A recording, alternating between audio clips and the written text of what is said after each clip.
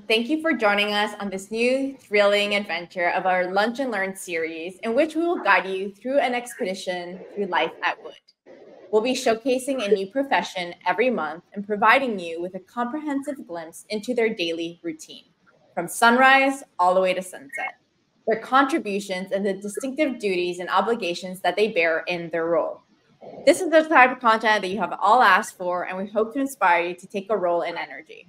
So today I have the pleasure of interviewing Stephanie Wood L, and she is an amazing employee at Wood who has an a leadership role, and she's going to tell us a little bit more about herself and what she does today. And then we're going to get into the fun things, which is, what do you do for a living? What does that look like? And what does your day look like? So thank you, Stephanie, for being here today. Yeah, thank you very much. Really excited for the conversation. So tell us a little bit, a short bio, who is Stephanie, where were you born, and kind of what was your career path into the beginning? Yep, absolutely. So I born and raised in Houston, currently still working in Houston, so have not gone far. Coming out of high school, I always knew I wanted to go to Texas A&M, so studied and went to Texas A&M. I graduated, so from an education perspective, my background is in accounting and finance. I do have a CPA by trade. Out of college, I went to kind of the standard CPA track, went and did public accounting with PricewaterhouseCoopers here in Houston. It was a really exciting experience coming out of college. Spent 3 years there, but knew that I wanted to be in the corporate world in what we would call industry from an accounting perspective. So really focused on supporting a business and getting into the finance community within a business as opposed to on the audit side. So 13 years ago, came across and joined Wood. And had the opportunity to join as a financial analyst in our reporting and consolidations group. So really started cutting my teeth in the business and understanding how the global business came together from a financial perspective. Got to see how the whole projects organization from a global perspective came together from a financial point of view. It's really interesting from a career journey perspective, because after a few years in that role, I was actually offered the position to take over the leadership of our global consolidations team for the projects business. And at that point in time, I had a young son. So I have 2 kids now. My son's 11, my daughter is 8. But at the time, my son was very young, and I felt quite overwhelmed thinking about taking on a leadership role at that point in my life. And I actually turned the role down, not once, but twice, and ultimately ended up stepping into that leadership role in the consolidations group. And I'll tell you, it was probably the most transformational part of my career that if I could pinpoint one of those decisions where you go, had I made that decision differently, I would probably be in a completely different space today. So ultimately decided to take on that leadership role, with all of the fear and anxiety that came with that at that point in my life. And it was a wonderful opportunity. After a couple of years leading that team, I took a step back and really thought about what I wanted to do next, and realized I had a gap and hadn't sat embedded in the business from a finance perspective. So sought out a role as a finance manager in our offshore engineering group. So partnered with the business, alongside the business, helping with sitting in project reviews from a finance perspective, supporting them through budget and forecast cycles, supporting them through the monthly and annual close process to understand the productivity and the financial performance of their business. So did that for a couple of years. And then in 2018, late 2017, when Wood and Amec Foster Wheeler came together, there was an opportunity to move back into the corporate organization, leading our FP&A and reporting group, and really setting out the new process for what would be our new Americas business for the combined and consolidated new Wood organization. So after having a couple years in the business, took that opportunity on and had a really unique and exciting experience setting out and paving the way of designing new processes for our budgeting and forecasting suite of activities, and the monthly close and financial reporting activities as well. So that was a really unique experience, and again, one that kind of took some courage to step into, given it was paving the way for some new processes in a new business that didn't previously exist. After that, I had the opportunity to step into a VP of finance role. So took over the responsibility from a finance perspective, again, partnering back with the business of our America's upstream, midstream capital projects business. So took the experience I had as a finance manager and took that kind of up a level, and sitting alongside the executive team within that organization, helping them to understand their financial performance and what they could do to ensure that they were as profitable as possible.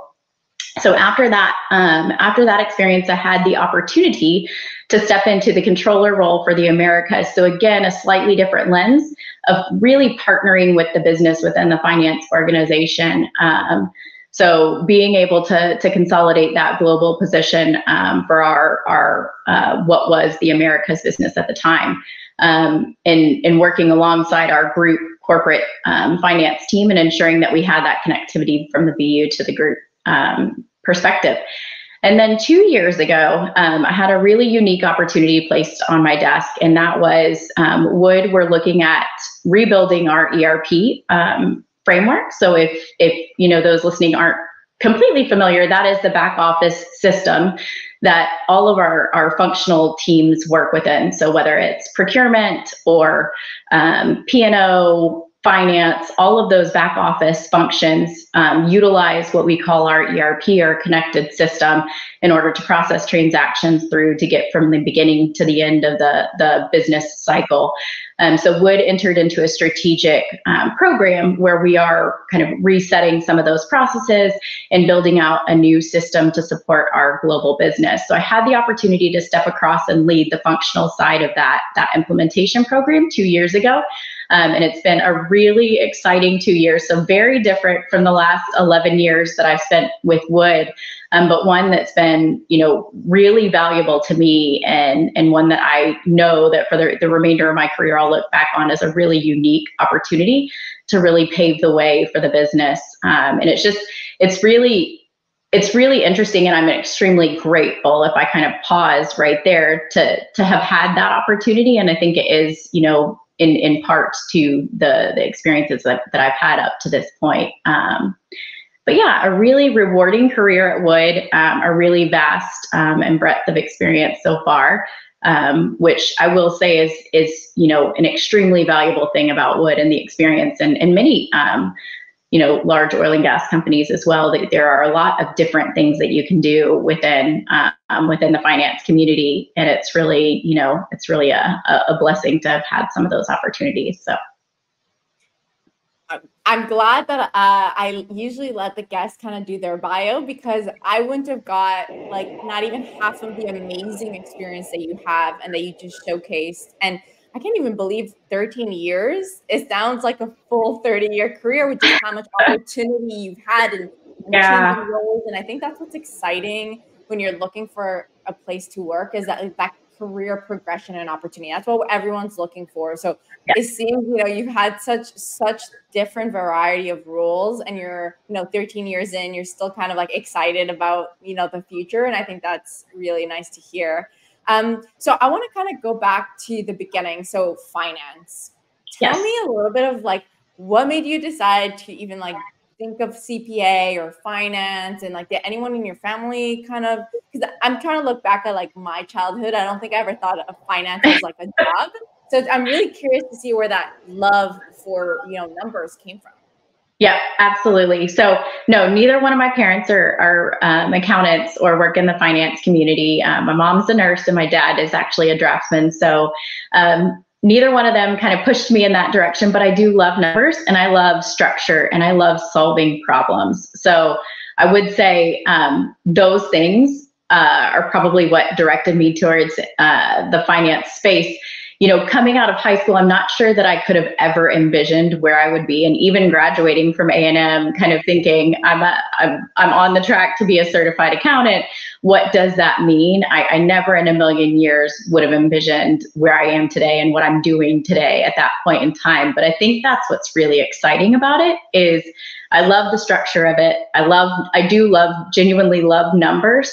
But I love solving problems. And I think that's the beauty of it, is that there are so many different opportunities within this career space that you can kind of maneuver it and make it what works for you with your skill set and passion. So yeah, I love that you shared that. And it's nice, to your point, is you don't know what can lead you through a career or even like see your future and just all of the amazing jobs that you've had. You can never see that when you're like graduating, you know, on stage. So I think that's what's exciting, is like you could be the CEO of your career and really drive it in any way, shape, or form that you want. Stay within finance, or even take your finance degree and kind of go into operations and kind of, you know, do other things. So I think that's what's interesting. So, you know, a lot of people, I would say, don't really know like we all kind of know what finance is, but there's so many different things. There's like treasury, and then there's controllers, and there's financial analysts, and it's kind of confusing because it's a whole world of finance. Yeah.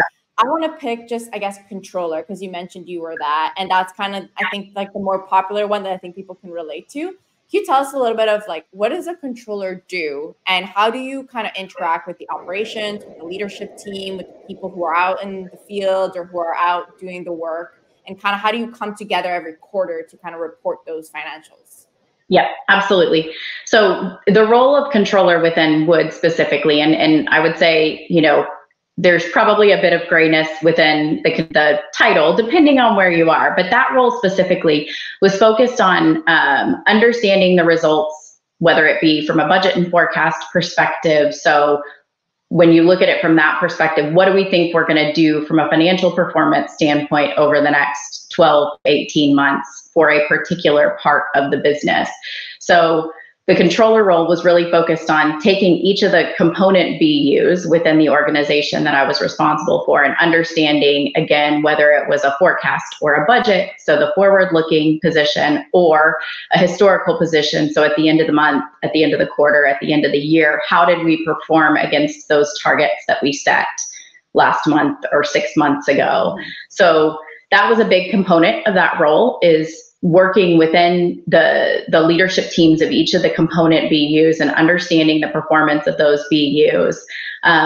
A large component of the role was also just setting the structure around how do we do that. So Wood is a publicly traded company. We do have a parent organization that sets a lot of the structure around how, from a monthly, a quarterly, or a half-yearly perspective, do we need to be reporting our financial results. But within the controller role, there was a large focus on how do we then take that down to our BU so that there's clarity around what the expectations are on how they're going to report their results, how they're going to build up their budget and their forecast, how they're going to report that in, and then really understanding that.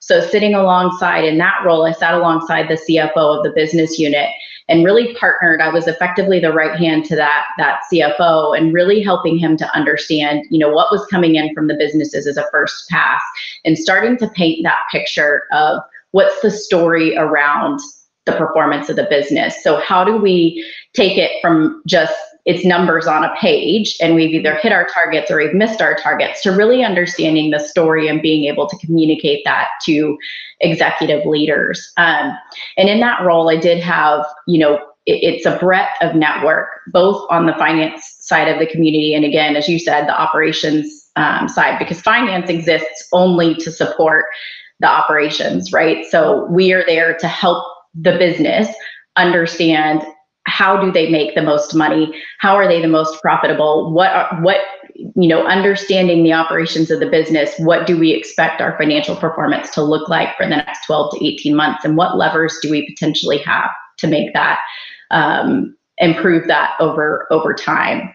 So in that role, it really was about taking all of the pieces from the respective component BUs and pulling that together into a collective, consolidated position at the senior leadership level, so that it could be articulated in such a way that it's understood in driving that performance. So it's a really unique role and an exciting one as well.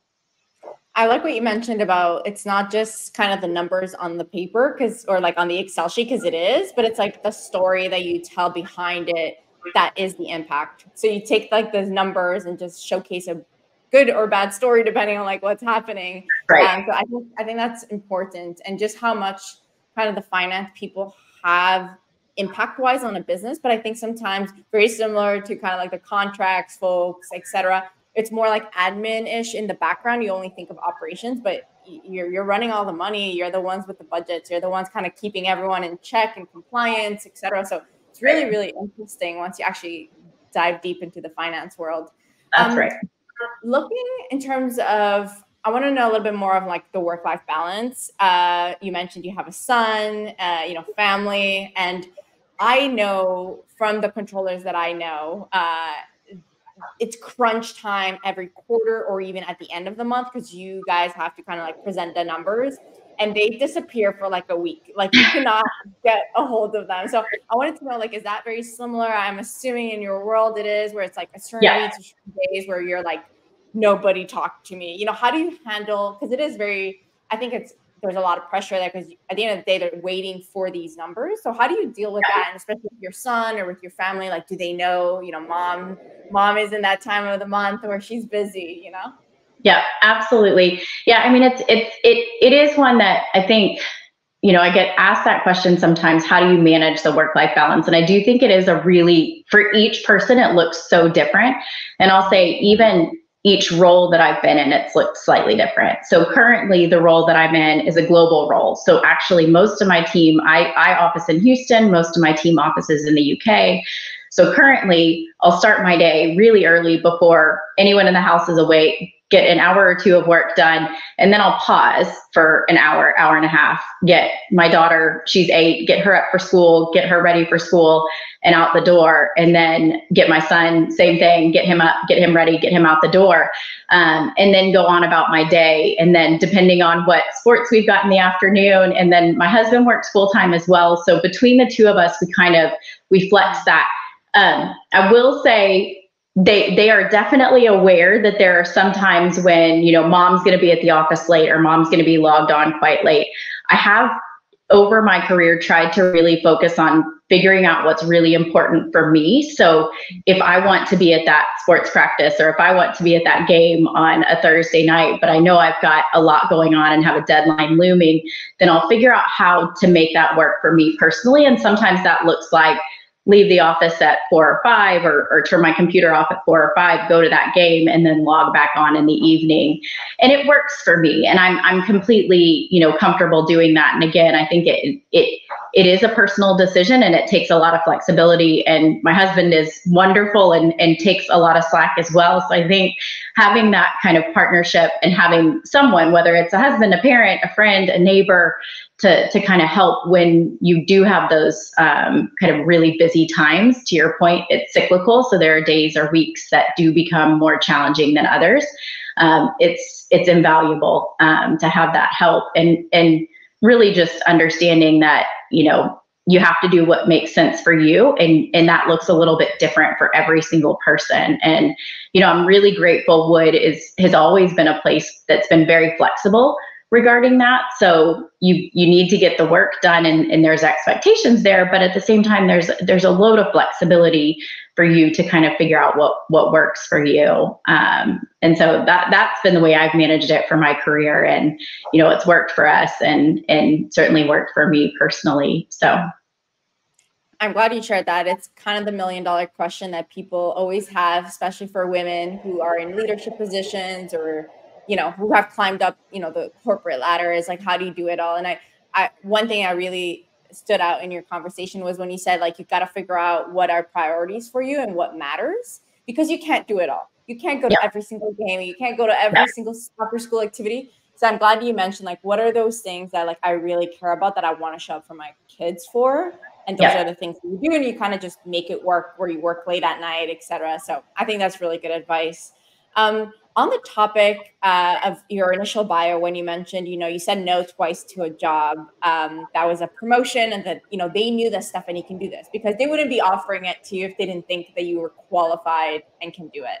Tell us a little bit about that, because I think a lot of people listening, especially women, they will relate to that and feel like they've done that maybe, or, we're just worried that we can't handle it, especially maybe because we have a young family, et cetera. But you said that was probably the most pivotal moment in your career, and it brought you to where you are today. So I would hate to see other women miss out on those opportunities. So I think we can learn a lot from you. And can you walk us through when maybe they offered it to you and how you said no twice? I'm glad they came back a second time. So it says a lot about the leadership team, but tell us a little bit about that and maybe some advice you can give to younger girls who will eventually be faced with a young family and a promotion.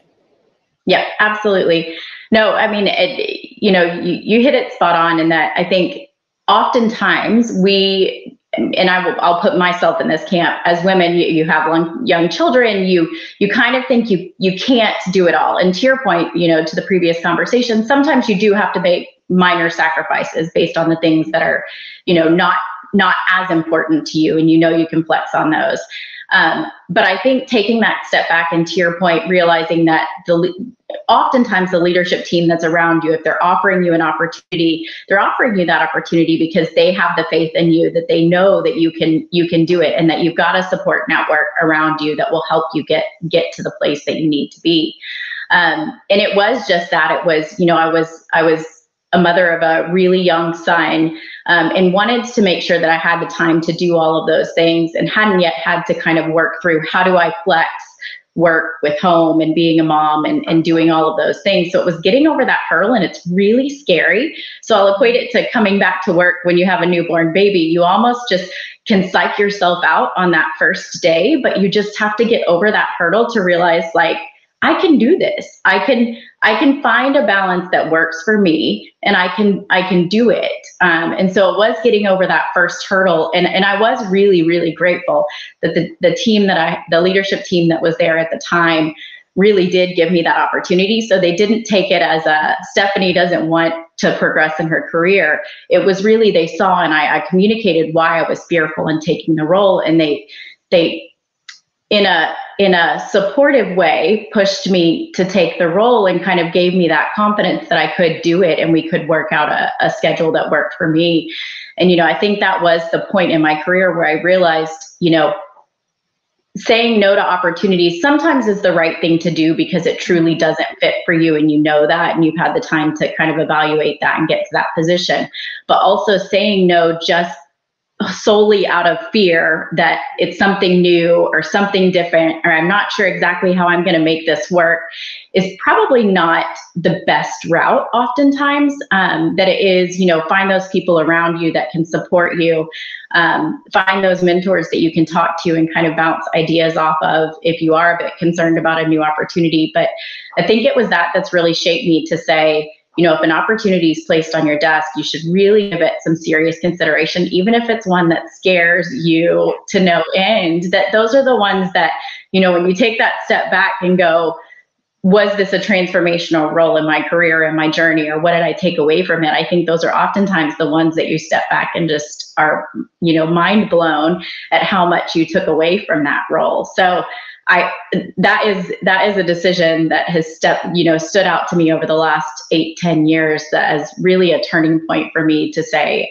I don't need to be afraid. And there are people around to help kind of guide me through and support me through some of these more challenging experiences. So I'm glad you shared that, because I think it's really valuable, knowledge and just advice, because we will be faced that at some point where a big opportunity is going to come in your table. And I like that you said, like, don't say no out of fear. Like, say no out of other reasons that could be more concrete, and you're like sure that this isn't for you. But if it's fear, then you should tap into that, because it could be life changing or career changing.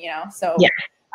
So on the last question that I had for you was, you kind of run us already through a day in the life of mentioning you work, overseas. It's global, so you kind of start early. What I wanted to know a little bit more of on the role for anyone who's interested in, eventually becoming a Stephanie is, what does your day look like in terms of meetings, in terms of like alone time to look at the numbers, reading articles or reading, internal financial, numbers. And then is it a lot of like in person? Is it a lot of Teams, online? And do you have to travel a lot? Because I think a lot of people always wonder, how much travel is involved. Yeah, absolutely. So I'll give kind of two different answers. One being in the space of the current role that I'm in right now, which is more of a specific special project type role. And that one is kind of from a leadership perspective. I do spend a lot of my time in meetings just around governance on the project, where are we against where we expected to be from a delivery of the system and the overall process development. So I spend a lot of my time in meetings, really just understanding where we are, how I can help escalate challenges, how I can help unblock for the team. So at this point, it is a lot about really kind of maneuvering and positioning and using the network that I've built up to kind of help unblock things where necessary and supporting the team appropriately. And I would say that that's quite unique to the roles that most of the finance roles, and this is probably a special project in my career. So I'll maybe give a bit more in-depth answer to kind of the core finance roles that most people would experience in this space. And that is, from a day-to-day perspective, it is sitting in a lot of discussions, so understanding and really boiling down the position. So whether we're in a core forecast cycle or a core budget cycle, sitting with the appropriate people within the finance community, within the leadership teams, to understand and close out whatever actions are in place at that point in time. In general, it's probably a mix between in-person meetings and Teams meetings. So it's a good balance. Some teams are more situated in person. In my current role, again, most of my team is in the UK. So I do a lot of my meetings on Teams, which works for us. And then, it's really about kind of boiling that big picture down and being able to understand it. So sitting in quite a lot of meetings, I do make a really big effort to try to carve out, and it's difficult to carve out enough time to really focus. So in the current role that I'm in, it's, what additional gaps do we have? What do we need to be thinking about in order to close out to get to the final position of the project? In a controller type role, it would be, taking that step back and really thinking about, what additional questions do we need to be asking, doing a bit of research on the market or the industry that we're sitting in, to really understand that picture. So hopefully that gives a bit of a glimpse into some of the day in a life, depending on whether you're in kind of a corporate finance role or more of a special projects role. In both of those roles, I'd say it's limited travel. So from a finance perspective, it's some travel, but not extensive as you would have. Yes, as you would have in some other roles within the functional areas. Yeah, no, thank you, Stephanie. It definitely kind of gives us a lot of an insight on kind of somebody who would like a role in finance and kind of what the day in the life looks like, and also just career opportunities. Because I think sometimes people think finance is a little bit more limited than maybe if you do other types of leadership roles, but clearly not. You have so much opportunity, and really finance touches, in my opinion, every part of the business. Yes. And so there is a lot of career growth. And so, to end, I know we already said that was the last question, but, what's one piece of advice that you would give, someone starting on their first day? Maybe it's your daughter or son in a few years. What is like one corporate lesson or advice you want to leave us with? Yeah, I would say there's probably two things in my mind. One would be always give it your best. So I think day in, day out, regardless of what you're doing, you really need to be focused on how do I bring my best self and my best work to the workplace. The second would be, don't be afraid of lateral movement. So, again, I've had a lot of experience hopping from different types of roles, and not all of those would be considered a step up. And to be honest, some of the roles, in all reality, if you took a step back, may have been considered a slight step down, or at a minimum, a lateral role. But those are the best opportunities. So I think if you think about, I want a career progression that looks a bit like, a straight line upwards. It's not always like that. And I think it's just, not being afraid of taking a role that helps to build the breadth in your resume, even if it isn't a direct step up. And I got that advice early on in my career, and it was one that, really took to heart, that breadth is really important.